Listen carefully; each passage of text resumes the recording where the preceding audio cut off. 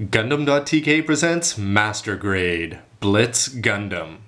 Hey again, it's Robert184, 2Rs2B's Gundam Reviews.net, and as you may be able to make out here from the empty plates, the Master Grade Blitz Gundam from Gundam Seed is all put together. So let's take a look at some of the parts, which are pretty complex, as is befitting a Master Grade from 2012 after a 10-year wait, before putting it all together and turning into that pretty cool looking mobile suit. Here's all the body parts, and you can see the leg there in its component parts and the backpack up there, and the head is worth showing off separate, so you'll see that at the end. And there's not a lot of weapons to build, but there's a lot of weapons built in, if you know what I mean here with these two. Only one beam saber is going to be used there, and you can see a custom action-based connector, a couple Nicoles, one lounging around, 4 fingers that you can swap off there, and for the piercer lock you can actually have those 2 gray cylinders that'll help connect the yellow wire. I think the details in the leg perfectly exemplify just how cool this is as a Master Grade, at least in terms of putting it together. Of course, the proof is going to be in the pudding once it's all actually put together. But up here you're going to have a hip there. You'll notice that its front and back is a little bit different and it's going to spin around there. But little details like this gray part here that's exposed. You're also going to see some purple here that's actually going to constitute most of the inner frame here down below. And then when you bend that, you can see that bend there, and you can bend this part there, and you may notice that gray part there moving with the kneecap. So you're going to have a cool looking view of the knee, even though there is a lot of gray exposed there. This red part here is just a nice little detail, although it doesn't seem like it's in there all that securely. You may just want to be a little bit careful with that. But once you get down below, you can see all sorts of gray details down there. The red parts there on the back look good. This front part doesn't seem to be attached on all that securely, but it is going to move just enough. There's some fake pistons underneath there, and you can move this around. You're able to move the foot fairly well, and you can see the gray inner frame and that purple. Nothing's going to get in the way, including those gray parts that are sitting off on the side, and you've got this cool little wingling thing here on the back of the heel. And just for a close-up look here, you can get an idea that you've got these gray parts that you plug in and then gray parts that you put on top. The red is going to fit into that black, which is pretty good. It's almost glossy there. You can plug this part in here, so you're going to have a double ball joint to keep the whole foot on. That fake piston is going to work really well, and again, you saw how well the foot moves, and just to have so many colors there with the black, the red, and the purple is a very nice combination no matter how you look at it. Tons of details in the waist, which almost makes those gray parts a little bit redundant, starting with the fact that all of these insides are going to be filled in with tons of details if you wanted to go paint those up. I'm sure you can make it look spectacular. The black is going to look good. It's got gray underneath exposed on almost all of the parts there, which is going to look good. These little red parts are going to leave some cut marks there that you got to be careful. Just put them on the back when you're putting them together. Don't have them facing forward, but overall the combination again is working. And you're going to have the movable hips there, so you can see that this is going to go up and down. But a little bit though with this frame here for the Seed kits, these just feel a little bit loose, so hopefully it's not going to have too many problems once you're actually putting it together. Now the chest is very cool in terms of the details, but you're going to have to be a little bit careful putting it together. I had some trouble getting these lower parts put on, and everything didn't want to fit in quite well. You're going to have to squeeze every once in a while just to get things to work a little bit, so why don't you let me know with a comment down below if anybody else had that issue, or if it was just mine.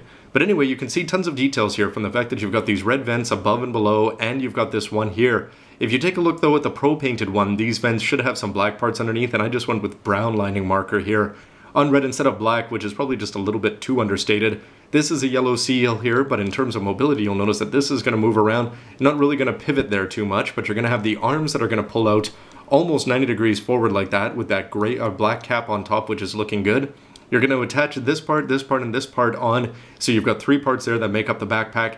And this was a pain in the butt here for me. You've got this red part here that you're going to fit around with a black part that goes on the inside, but when you're trying to put these 2 halves of the chest together, they were falling off all over the place, and I got around that by just putting some scotch tape on the inside there.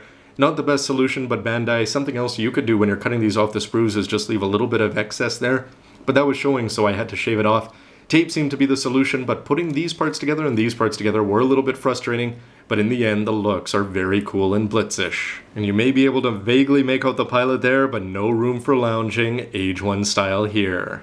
Now shoulders don't normally warrant their own segment, but with this one they certainly do, as they're bragging all over the box about how cool this Mirage colloid is. So what you get to see here is you're going to see a lot of gray inner frame there. All of it's looking pretty good, although there's that big seam line that you'll never see once you actually put the arm in there. These little red parts, these are the kinds of details that you can just imagine would never be on a Master Grade until around this year. They're very small, triangular, and you plug them in and they're going to stay in there quite well, and because they're well recessed. But in terms of the big star over here, you've got this part and you can pop this out, and when you do that it exposes the gray. Pop that up and you can see the magics here that's going to work for this invisible man before it ends up being on the Amatsu. The arms are a little dull in comparison, but you're just going to have this shoulder rotate around there. You're going to get your almost 90 there, and so pretty good, I'd say over 135. You can see that the thumb, you got to be a little bit careful of that here, but really no black, nothing but black down there below on the forearms, except you're going to have your weapon mounts there. That's going to work on either side, and if you love them or hate them, you're going to have these 4 fingers here with a fair number of variations that you can swap on and off. And back to the back with the backpack here. Yes, you can see some silly parts there, some great details again with the black there on the inside of the red parts there. That's just going to give you all these multicolored thrusters. This is just going to plug in there, and you've got these 2 parts. They're a little bit different. You're going to have to be careful with the right one there that you put this on the left or the right side. And again, the details of the black, red, black inside the purple. When you put these all in, you can just see how many cool looking thrusters you're going to get. Very, very master grade worthy. But even just in the process of putting this on here, you can see that you're going to have these parts and they can fall off a little bit easily. A little bit of glue is always going to fix that up, but something else worth mentioning is that they even go to the trouble of putting those gray parts there on the bottom. And in terms of mobility, this one's going to move up and down, and it's going to move a little bit there off to the side, but don't expect anything too dynamic, and this one should stay locked into place, or so it would seem. And finally, with everything reattached the way it should be reattached, this is looking like the bottom of the space shuttle, I think. Let's get to the big gun, literally, here with this shield, and certainly the star. Well, one of them anyway for the Blitz, but probably this one has to be my favorite. Anyway, you're going to have this great-looking black part there with this white part here that's going to have lots of lining. The pros do that even better there. You can put on some white seals underneath to even just set this apart even more with the red. And they do add that little detail of the yellow tip there at the end. And when you flip it over, you're going to have all sorts of stuff there on the inside. The yellow part isn't going to look as good there. Put a little bit of brown lining in, and you can basically, you'll take this off when you actually want to put it in hand. You'll notice that that's a clear red part, and you can also do that in seals, I suppose, if you want to. But when you put the actual beam rifle together, you've got purple, and red there at the end, all of which is looking pretty good. That's a pretty cool looking barrel. Single beam saber there that you could actually put the beam into if you wanted. And you've also got this gray part here that is going to help attach this on to the arms. And in terms of the darts, you can pop these out. They stay in there pretty well, but not all that well.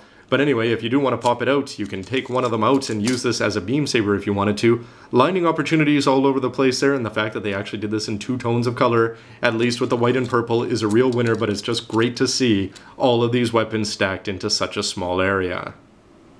And if grappling hooks are your thing, you can take this one and just plug this into either forearm there, and then you can use those gray cylinders to attach this wire on it and send this out, but you can guess that this is probably going to be a little bit too heavy. That remains to be seen in the next part of this review anyway. But in terms of details, no complaints with the amount of plastic, no seals here, everything's still looking great.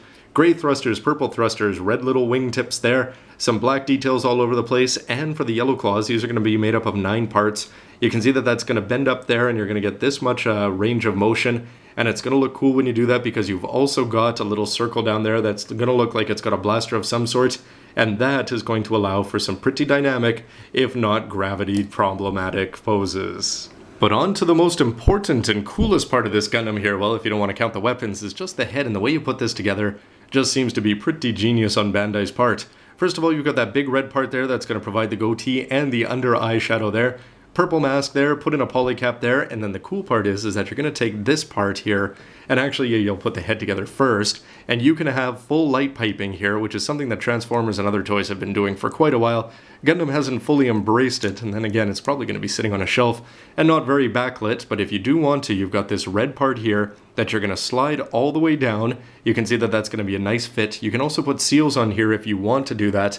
And they're going to give you this plus of this nice little red part here that has to be lined up the right way, and you plug that in there, and once you do that, you can take this part, plug this in on the top here, so you're going to have some red there, take this black part here, so you can just see how many details there are here, and yeah, outside of the red part popping off, here it is with a few lining opportunities there, which I did with black, but it's not really going to stand out.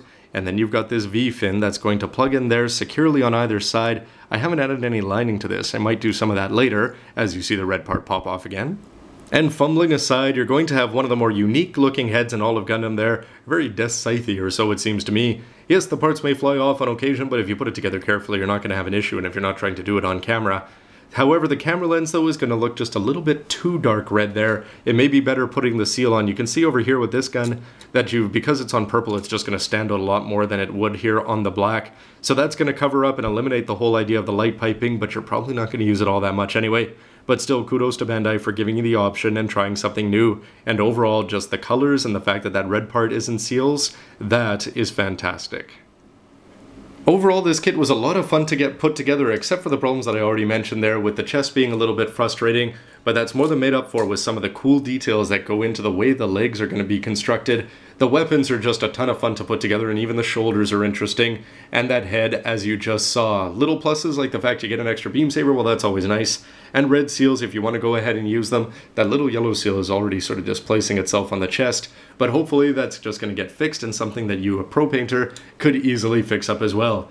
Anyway, everybody, thanks very much for watching, and stick around because it's time to see this all put together in next to things like the duel. So stick around for that, and as always, let me know what you think with a comment down below, and thanks for watching. See ya!